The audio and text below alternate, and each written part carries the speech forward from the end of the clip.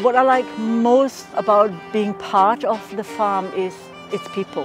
We literally only have 26 years to decarbonise our whole society.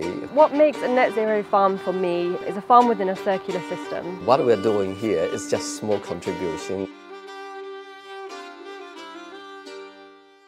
In this country, we have about 71% of land used for agriculture.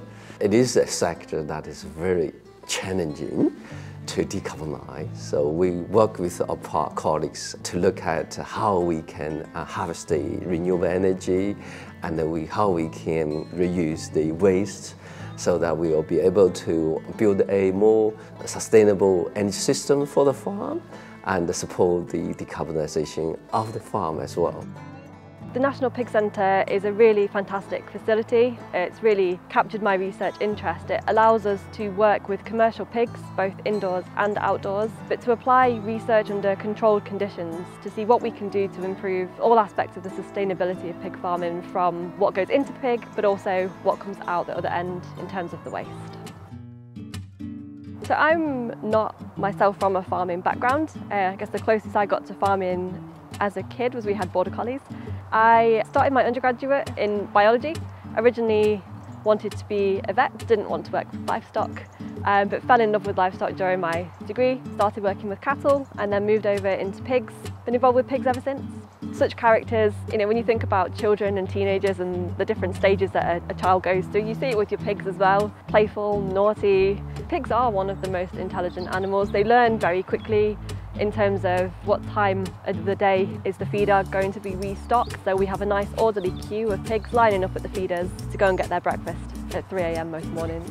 Absolutely love working with the pigs, brilliant animals to work with. I work across a whole range of projects at the farm, one of those projects being called Deliver. Deliver stands for decarbonising emissions from livestock, innovative valorisation of waste for energy resilience. And this project is really looking at how can we make the net zero farm, how can we utilise waste products, for example, from the pigs. So pigs are producing an awful lot of slurry, and slurry is a really useful source of energy in terms of if we think about producing biogases from it. It's a very valuable product, it's very rich in nutrients and traditionally used on land as a fertiliser.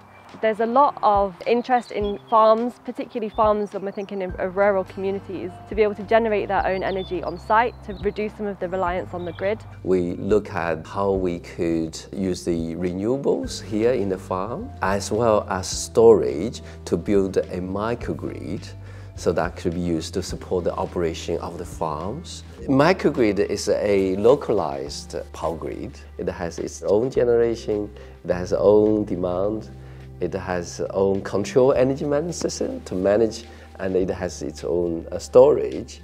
But this microgrid also can be connected to the power grid because the local renewables not necessarily meet all the demands.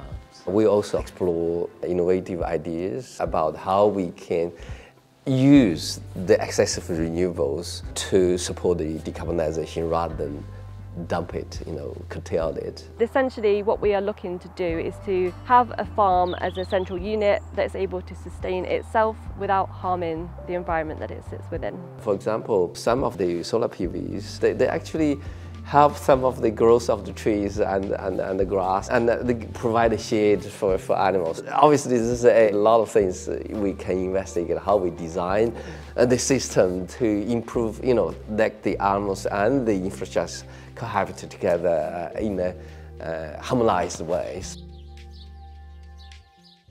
We also have our new insect bioconversion unit, which was designed by Entercycle. So here we can take slurry from the pigs and we can rear insects on that slurry. So insect bioconversion is a process where you would use insects, for example black soldier flies, to convert a co-product or a waste product into something more useful. And in the case of black soldier fly, that would be a protein or an oil or a fat that, depending on what you feed the insect, can either go into the feed and food supply chains or something as exciting as biofuel. The protein of these larvae is used mainly to replace soya and fish meal. They can basically eat anything. So you can think of it, black soldier flies can munch through it. Black soldier flies are quite fun to work with. They're slightly slower than the housefly. They sort of kind of just buzz around, minding their own business. Black soldier flies also are a fly species that doesn't transmit any diseases. They're a tropical species, so we wouldn't have at the moment any problems with if some escape. I don't know any other animal species that is as versatile as black soldier flies, really. I think for a future of farming, I would like to see thinking about how we can complete the picture.